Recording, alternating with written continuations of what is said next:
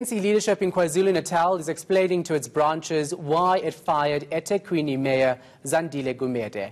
Her supporters are threatening to take the party to court over that decision. The Provincial Executive Committee announced it on Tuesday. Gumede faces charges of fraud and corruption. Zandile Gumede is following the story for us. He joins us now live. So, Zandile, the KwaZulu-Natal leadership is trying to bring calm to its branches and get everyone on board regarding that decision over Gumede. Damage control much? Perhaps, yes, it is damage control, but the party will be quick to squelch that and say it's part of their processes. Every time they take such decisions, they need to communicate with their branches and explain those decisions. So they are downplaying today's gathering, saying, listen, this is what we always do after taking a major decision. We are trying to bring everyone on board to explain our decision. I can tell you that this meeting is happening under a very close eye and tight watch of the police and security at the Moses Mabhida Stadium, because it's tense here. But Ricardo Mthembu explains the purpose of this meeting. Well, it is normal that when you take a decision, it's not everybody who will accept and understand your decision. But what is important, which we must, a message that we must convey to members of the ANC, is that they are members of the ANC and they subscribe to policies and the constitution of the ANC. So therefore, when the ANC speak in KwaZulu-Natal, for instance, there is only one leadership in the province. It's the current PEC. So every report in the province is led by this PEC. So therefore, there is no one who must identify himself or herself outside the organization.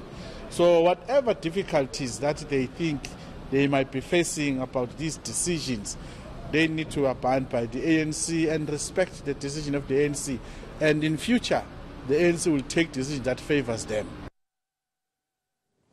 And of course, Gumede's supporters threatening to take legal action to overturn that decision. What are the chances they might be swayed following this meeting with the PEC?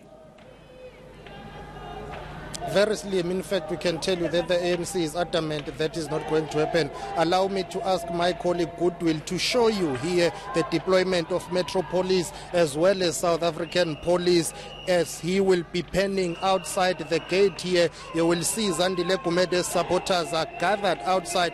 They are singing here. They want to come inside the Moses Mabhida, but the security is tight because they have to register there. There is a table whereby each and every person who is entering Moses Mabhida Stadium has to register.